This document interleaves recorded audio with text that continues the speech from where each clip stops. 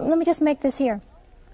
You say in your book, there is no history of the black man settling down with one woman and never desiring to have another. Before slavery, during slavery, or after slavery, the black man has never been recorded to have just one woman. Right. Well, I think there's some actual facts we can look at on that. Monogamy has failed for the white man in America. But this is like saying it's okay. It's not me saying it's okay. This is how they're living. I'm giving you the history of what their life is.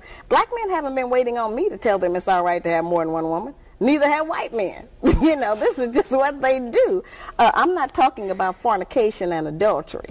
I'm not talking about one-night stands and running around rampant with other women. That's not the kinds of, when I say more than one woman relationship. I mean that before we came to America, our men had more than one wife and family.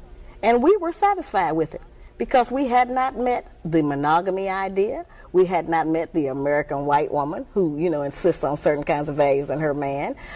We had not learned envy and jealousy.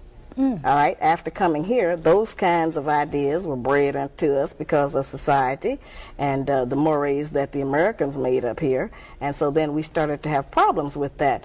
But I think that since it is apparent that most of them, not all of them, it's certainly up to the man, do love more than one woman. I got tons of mail. A lot of black men write and tell me that they have had two women for 5, 10, 15, and 20 years, and they can't even get the women to speak to each other. Sometimes they have two families, would I want two sets of children. But Sharon, would I want to talk to a woman who's sharing perhaps the bed and the money and the social life with who I would deem as my man? If you want to deal in reality, and if you are not insecure, and if you don't think that that robs you of something, you would want to know them. If he loves her, you certainly should want to know her. There are a lot of black women out there who say, "Oh, I know they're mad about that idea. I understand, you know." That would never hold water. Wait a minute, that's not easy.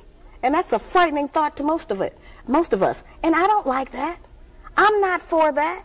I'm in agreement with everybody else. Our men ought to just have one woman. But that is not the reality. I'm trying to get us to deal with some reality for a change. Stop dealing with fantasy. Stop dealing with television. Stop dealing with imagination of how we wish things were. Let's deal with them how they are, what it is.